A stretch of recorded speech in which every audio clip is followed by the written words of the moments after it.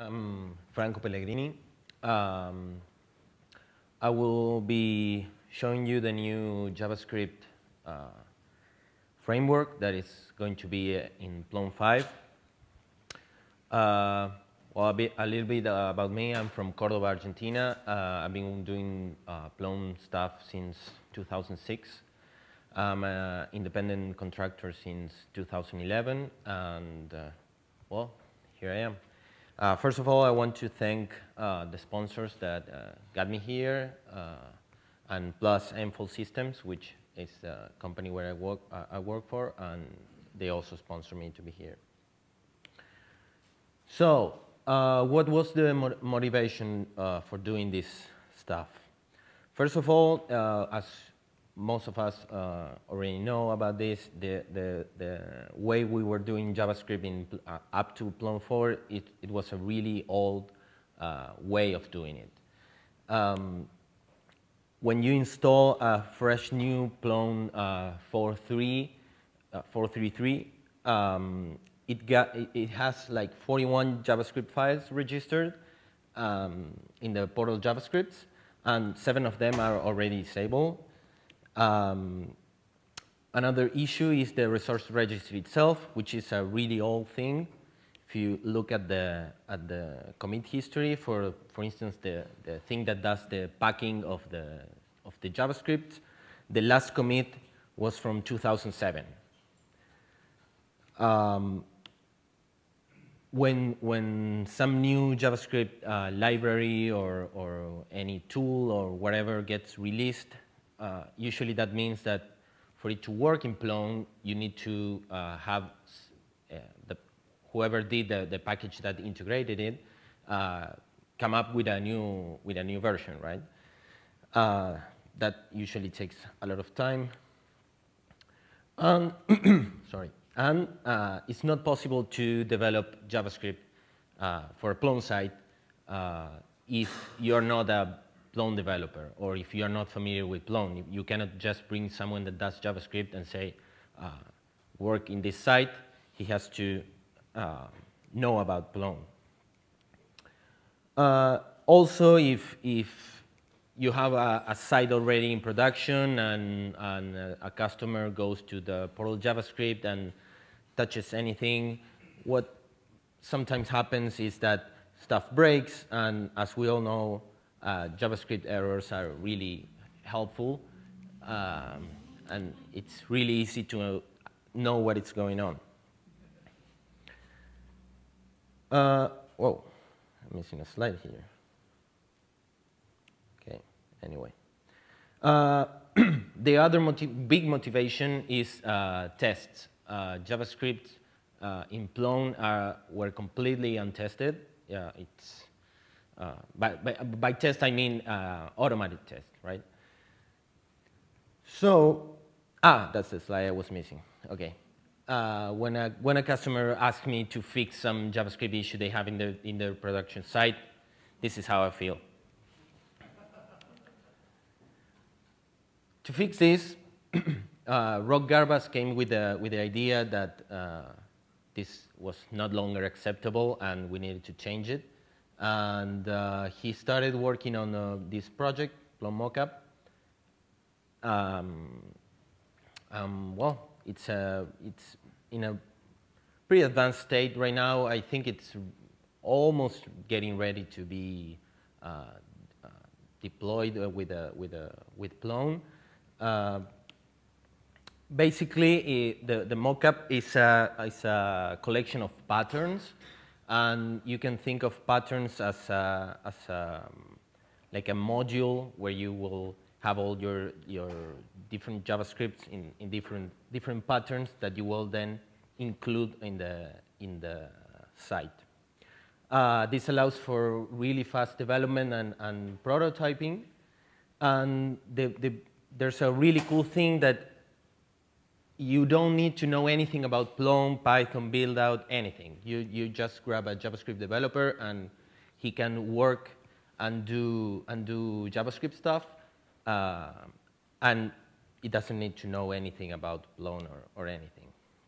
It already provides JavaScript that is already compiled or mangled or minified, CSS2, and uses tools that are the tools that JavaScript developers use today. Some of these are like Grunt or Bower or Yeoman. So Yeoman or Yo is the tool that we use to generate, that JavaScript people use to generate basic skeletons of projects to work on. This will be the equivalent to Paster. Grunt is used to build, to run tasks, more or less like build-out does. It has some recipes. You run Grunt, and then from each recipe, it will do some stuff, and you will end up with compile files and all that. And Bower is a package manager for JavaScript modules. Plone Mockup is based on the patterns lib, which is a JavaScript library, which is the one that introduces the concept of patterns. And for Plone Mockup, there's only the registry part of this library is the one that is being used. Then another tool that is part of Plone Mockup is Karma Mocha, which is a plugin to use with Mocha. Karma is a test runner, and Mocha is a test framework, and then there's Kai, which is the JavaScript library to the assertions. Basically, a pattern looks like this. This is like the almost bare minimum that you need to have a working pattern. You have the requirements defined on top, which are the stuff that this pattern depends on. Some patterns can depend on other patterns along with other JavaScript libraries or whatever you need. You will define what we can call as a class, which extends from the base class, which is the one on top, mockup patterns base. You give it a name to be used later, and you can specify some default arguments that the pattern will take. And then there's the init method, which is where it's the same thing as in Python. The init is the method that will be called when this pattern gets instantiated. You can add several methods here, and then you will be able to call them as we usually do in any other language. To use it, you just go to the HTML and specify a class, which has to be the name of the class name is okay. The name of the class is part. The first part is pat, which is pattern, obviously, and then the name of the pattern, like the one in the top is the easiest way. And then to specify arguments you want to pass to this pattern, you create a data attribute, which is data hyphen pat hyphen the name of the pattern, and you can either specify like a string or like a JSON kind of dictionary to be used in to be passed for the init method of the pattern. Finally, what kind of brings all this together is a bundle in where you will define the dependencies, all the patterns you will like to use in this when this is compiled, and you give it a name, and in the bottom part is where that function scan on the registry will scan the DOM of the HTML and will initialize all the patterns. So, how to use it? There are two ways to use it. One is the one that is in the documentation of Plone Mockup right now, which is to get Plone Mockup from Git, run make bootstrap. It will download all the needed libraries and create the environment. You either add new patterns or edit existing ones, run the tests, And finally, you run make bundles, which will give you a compiled JS, just one file, which you will use to include in the HTML. The other way of doing this is depending on Plone mockup in your own package. For this, I have created last year a generator which uses Yeoman, which is one of the tools I mentioned before. You just install the generator, run this command, yo, and Plone mockup. So it's pretty similar to Pastor. It will ask some questions, I will show you later, and then you go and add patterns or edit the existing one. Grunt test, we run the tests, and finally just grunt will do the compilation part. So, first let me show you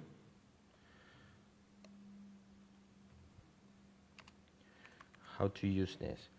So we will create a project. Increase your font. Oh, sorry.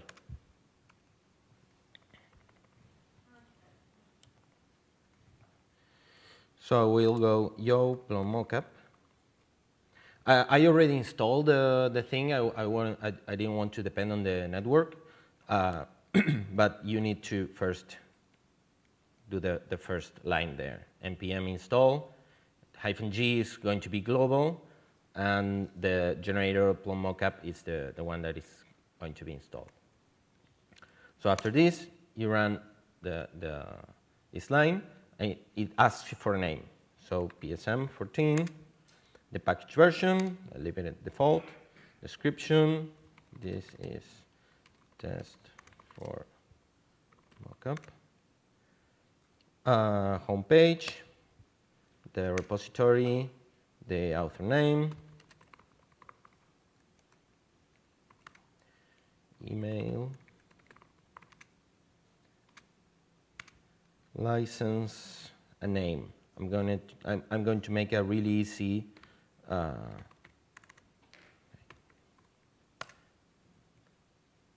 pattern. Then it will download all the things.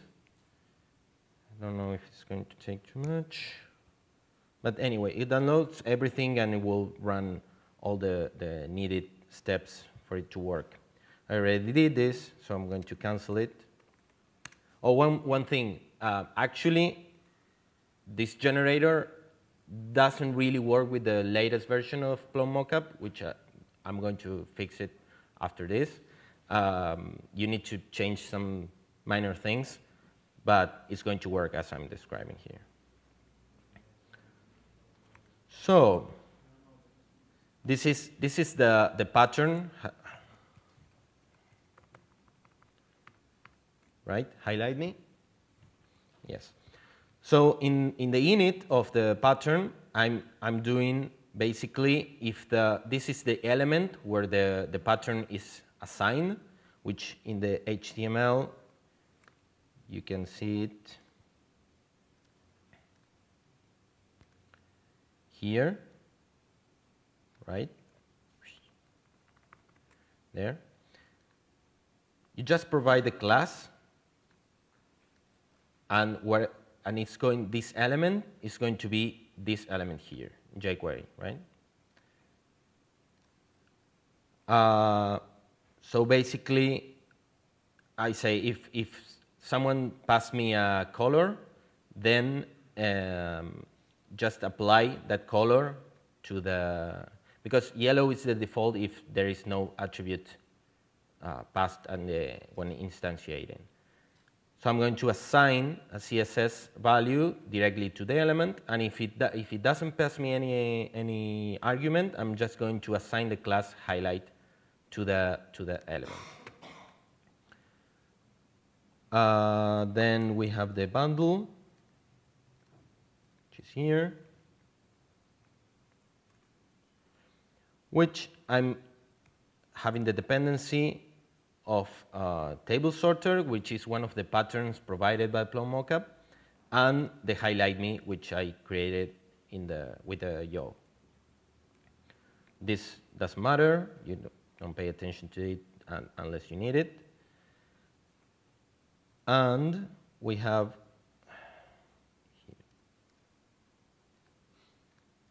so back to the HTML, I'm including jQuery, which is the only package, the only JavaScript library you need to include other than your compiled JS, and a helper development kind of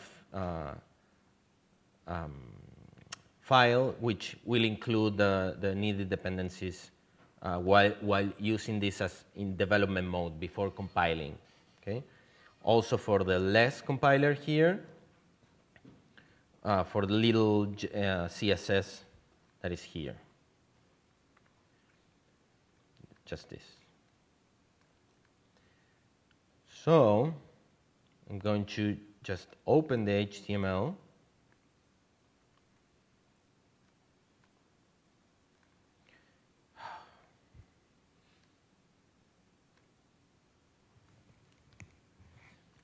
Okay.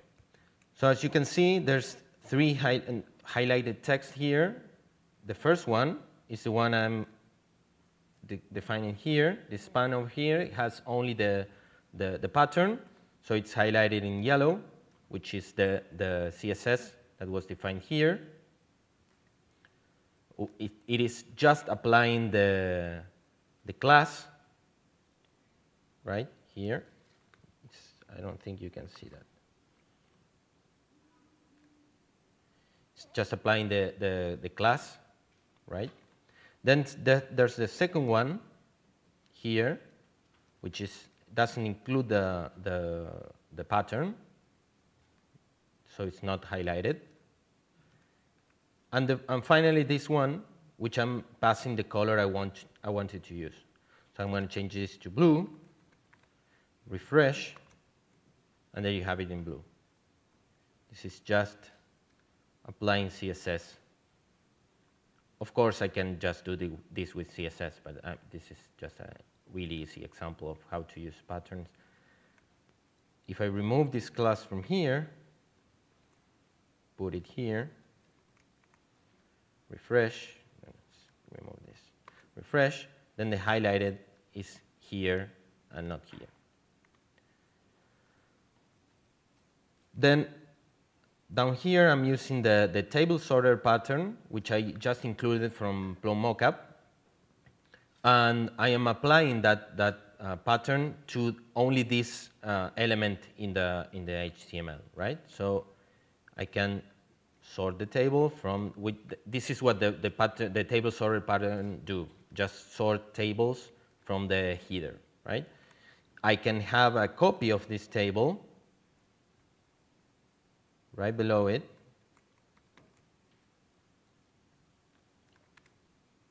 without the pattern, and if I refresh, then this works because it has a pattern, but this doesn't, right? So this is a nice thing that we have, that before we had to do all this logic in the JavaScript files. You have to add classes or whatever and say, okay, for that class do something, for this other class do some other thing. In this case, some JavaScript developer develops the JavaScript, and then whoever is doing the design can decide where to use it. Can come to a table and say, I want to use it here, apply the class for that JavaScript, for that pattern. I want to customize it, say, I don't want it to be yellow, I want it to be blue. So the pattern provides an argument, which is color, which lets me change that. So when you have pretty complex patterns, you can do really powerful stuff in the HTML without touching a line of JavaScript. So for instance, right in the bottom, I'm having an example with the select2 JavaScript, which is not being included in the bundle as dependency is commented here, right? So as you can see, it's just a select, common select, and this is an input text. Doesn't do anything. Just uncommenting this, I'm pulling the dependency in, and I already have the class assigned, right? And some custom declaration there. And if I refresh it, I've forgotten the CSS part. This imports the less for select 2 and refresh, and there you go, a much nicer drop down where I can do some search, right? And the tags.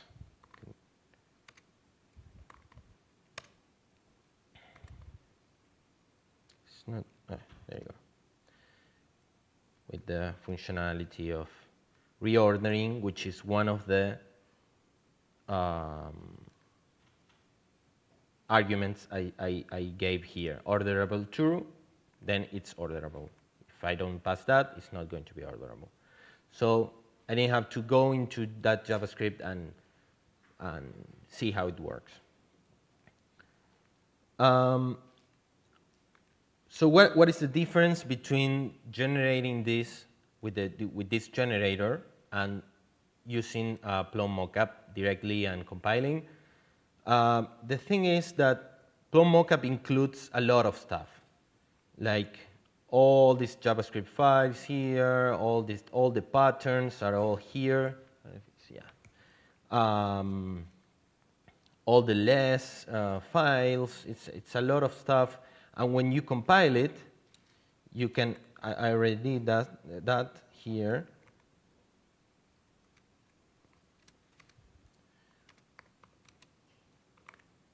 When you compile this,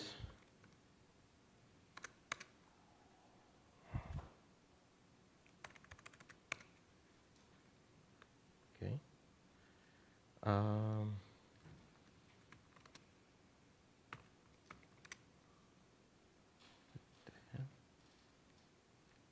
Well, I don't know why it's not showing. Anyway, wow.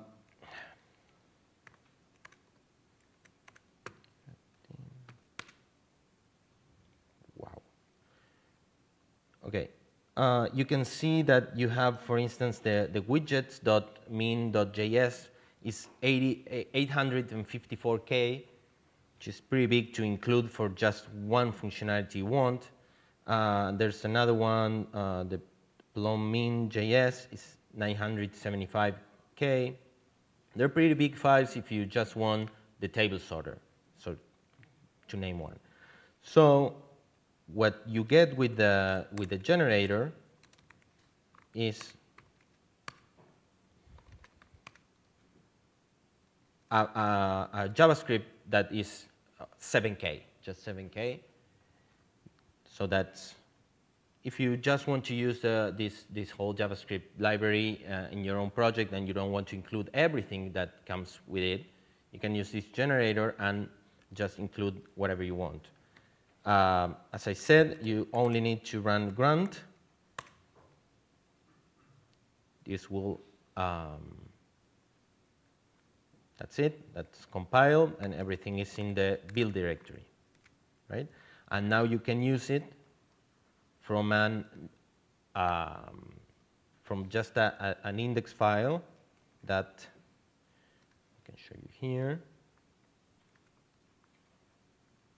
So we are only including jQuery here, our minified.js here, and our minified CSS. That's it. That's all the things you need, and you have the patterns working here, right?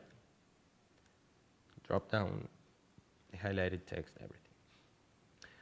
So the testing. You can come in here in the test folder and write a test for your JavaScript, right? This is all boilerplate in the top section, but the interesting part is this. Each of these it defines a test case, which you can give it a name, right? And you can call using this function. You say, okay, I expect that this be false. This L is the element here, which I'm using to test the pattern, right? It's just a div with a proper class. And I say, when I don't give it an argument, it will be a new class for that object, which is going to be named highlight.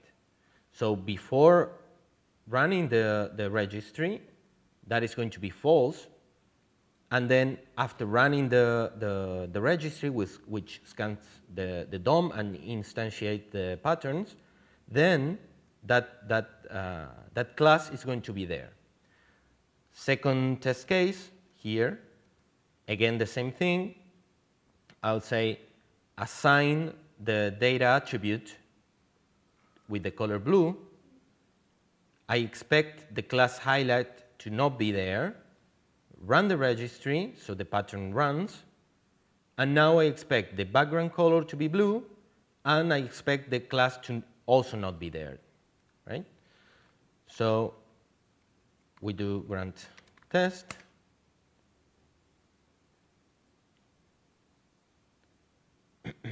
That's some initiation. And there you go. 2 of 2, success. Now if I change here and I say after the pattern is initiated, this class should be present. So true here, save it, and the tests run again, and one failed.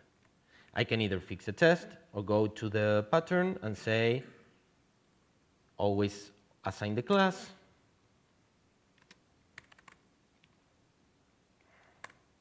Save, and now 2 tests of 2 are successful. In the mockup thing, you also run tests, and they are with the make. I think it's test dev.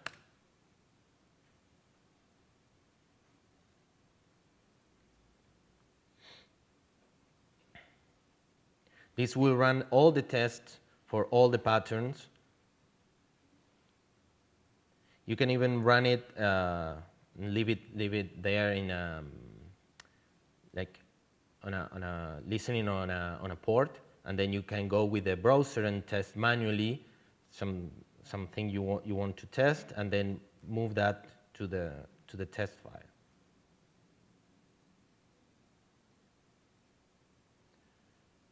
I don't know if this is running actually.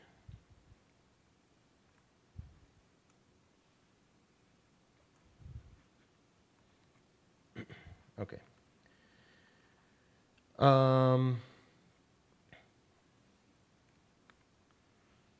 Yeah. So as you can see, this has huge advantages on how we were working. Once you have the compiled JavaScript here, we don't longer need the portal JavaScripts, right? We have the ASO, so we include the JavaScript file with the ASO template, and that's it. It doesn't even need requests to go to Plone to get the JavaScript files. And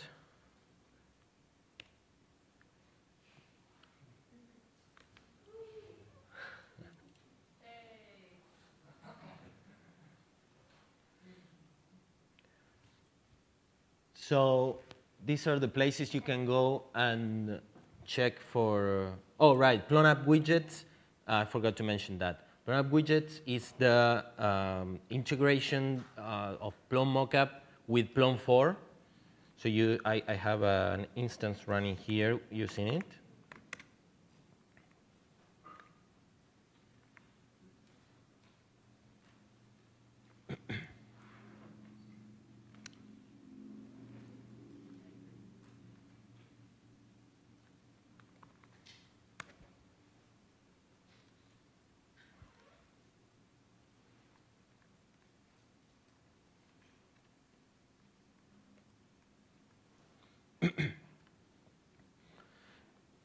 It will use, for instance, TinyMC4 in the rich text.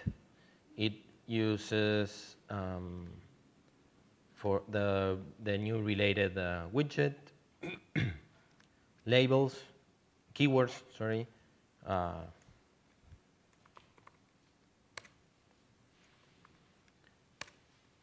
Right, the new datetime.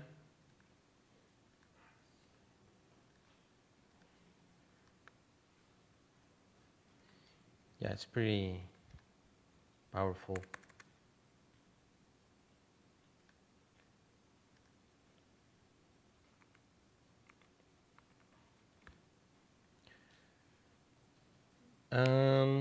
That's it. I think I was really fast.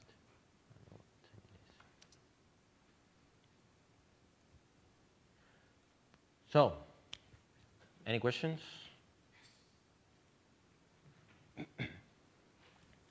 So, Franco, if you're not a core developer, but say you are either theming a site or doing an add-on that's, say, going to have a custom widget on it, what's your workflow? Are you starting with a checkout of mock-up and then modifying it, or is there a way to sort of incrementally add your own work into this?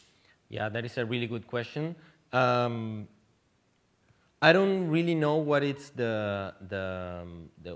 what is going to be the way, the recommended way of doing it. I think that there's still some discussion going on there. My guess will be that the default compiled bundle of Plone widgets is going to be there, and then you can use something like this generator, do whatever you want, and include just your JavaScript along with what is already there, and it works just fine. Or you can get a mockup, do your changes, compile your JavaScript, and replace the one that is provided with Plone with your new one. The downside of that is that you need to know which version was that Plone mockup was compiled, so you don't get something from GitHub that is broken or something, and you're going to have to fix that too.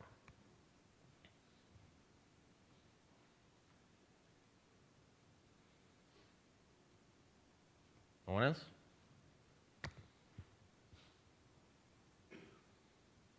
Okay.